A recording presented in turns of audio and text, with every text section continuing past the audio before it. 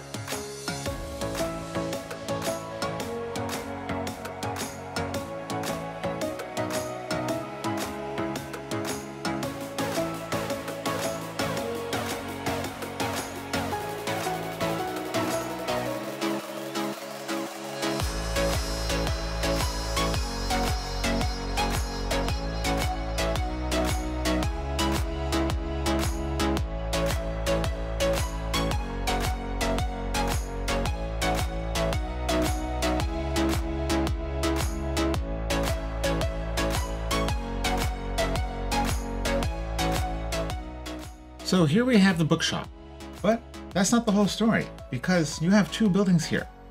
The bookshop itself, residing in only one of these buildings, only takes up 1/3 of the floors, so there's 2 other floors to explore, and the second building, being a completely independent structure you can detach from the first, is a private residence. Starting here, this 2-story with half-basement home is both cute and charming with its 2-tone blue paint job with white trim. Around the back, we have a small little garden, some little steps that lead up to the back door, a small little balcony, and a little skylight just next to that. Coming around to the front, starting on the top floor, we've got these 2 cute little windows protruding out of a sloped roof that's covered with these intricate little blue tiles that give it a nice level of detail. Continuing down, these pleasing details continue in the form of the external windowsills, the little peak over the front door, the blue dome over the gorgeous bay windows, the ornate railings next to the front steps, and this cute little garden just beneath the bay windows. Making our way to the interior, the first thing we find when we open the door is a cute little yellow floor mat. On the wall next to that, we have a little hat rack with a hat and umbrella hanging. Just to the right of that, we have the door to the basement, which we'll come back to in a little bit. And again to the right, we have this little potted plant in a little nook right next to the stairs. Swinging around to the other side, we find, starting from left to right, a little pantry full of supplies, a nice majestic fireplace with a little fire going, a cute little tea set on the table with the newspaper just in front of that. And over on the wall, we have a little piece of art. And right next to that, we have this little bench. Very cozy place to sit, right in front of these beautiful bay windows. Best place to be reading a book, which you would have picked up at the bookstore next door. Hiking up the stairs to the second floor, we find the bedroom, where of course, we have a bed. Looking really solid with its carved wooden frame. Just next to that, we've got a dresser with a little lamp, a little plant, and some more art on the wall. And now, heading down to the basement, we can see this is a very low ceiling environment. Not even enough space for a minifigure to stand up straight. And we also have a dirt floor, or grass floor, or whatever it is. Off in the back corner, we have a little table with a bag sitting on it. No idea what this is about. Just to the left of that, hanging on the wall, we have some scissors. And on the ground, we have this object. I have no idea what it is. Then, in the bottom left corner, we have a ladder here. I'll fold it up and put it on its side. This ladder is actually pretty easy access because just behind it, there's a little door. So, from the exterior, you can open up this door, access the ladder, pull it out, do your tasks, without ever having to set foot in this low ceiling basement.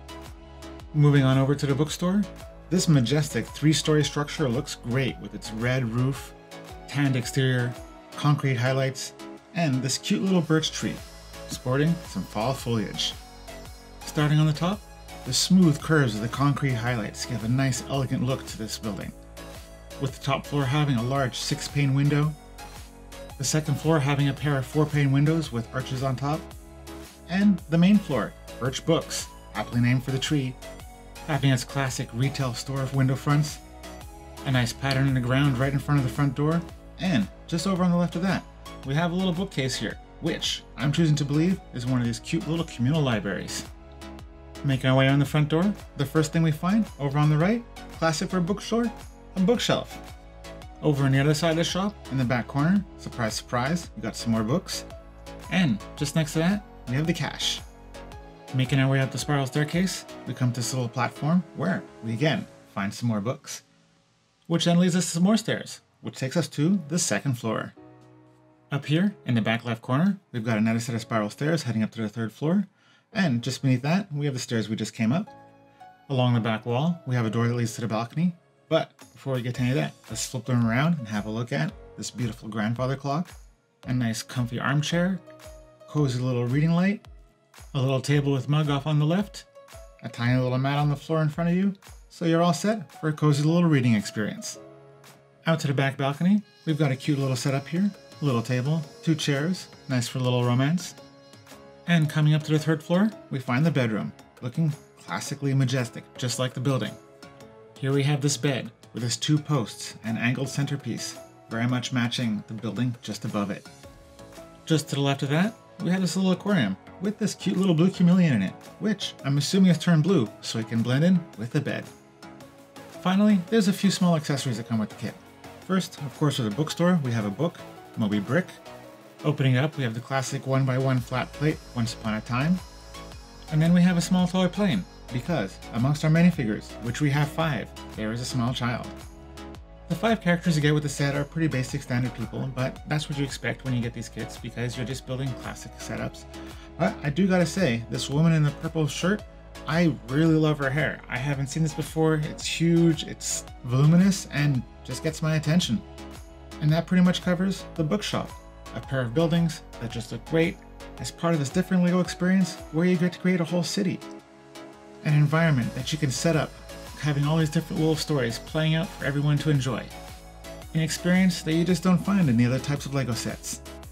I personally really like that the house has a color scheme that matches the downtown diner, so I'm going to put those side by side because they should just look great together. Which of course is a large part of the appeal of this, growing the city. So, on that note, I invite you to look up the Montreal Lego Maniac on Instagram and check out the photos that'll soon be up of the very beginnings of this slowly expanding Lego city.